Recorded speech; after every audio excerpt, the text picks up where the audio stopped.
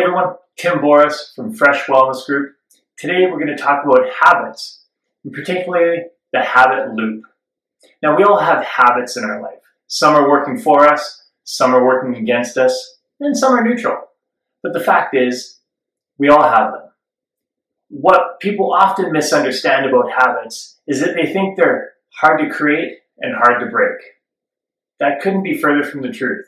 In fact, there's a simple science behind how habits work, and the habit loop explains that really clearly. So in the habit loop, we start out with a trigger, which creates a desire for some reward. And that desire kicks our brain into the habit loop, the automatic mode, I guess you'd call it, which by in turns, we have some routine that we perform, whether it's a physical, emotional, or mental response that produces that reward.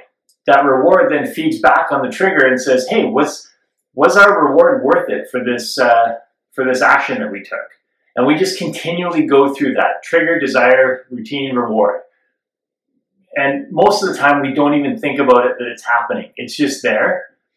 The first step in changing it is to just step back and say, okay, what routines or habits do I have in my life?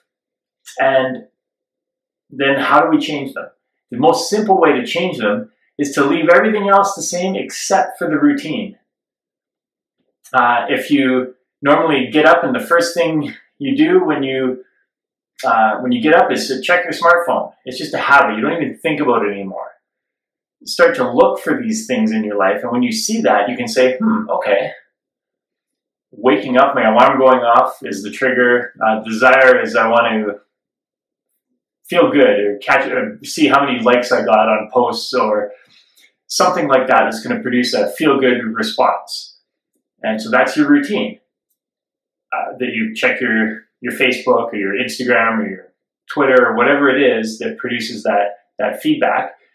You can say, I'm just going to switch that routine. I'm going to get up and do a couple stretches, or I'm going to think about my favorite memory or do a visualization, and you'll still end up getting that feel good. You'll wake up, but you won't have checked your Facebook. And that's just one example. We can use it for exercise, nutrition, at work, our family, our relationships. All kinds of things can come into play, and they all use the habit loop. So when we identify that, we're able to create the change we want. And it can change fairly quick.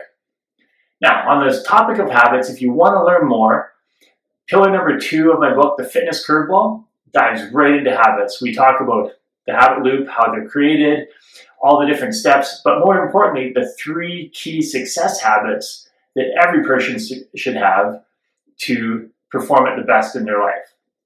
And we'll talk about that in another video.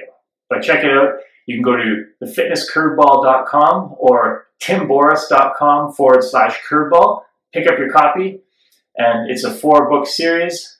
Pillar number 2 dives right into habits. We'll chat soon.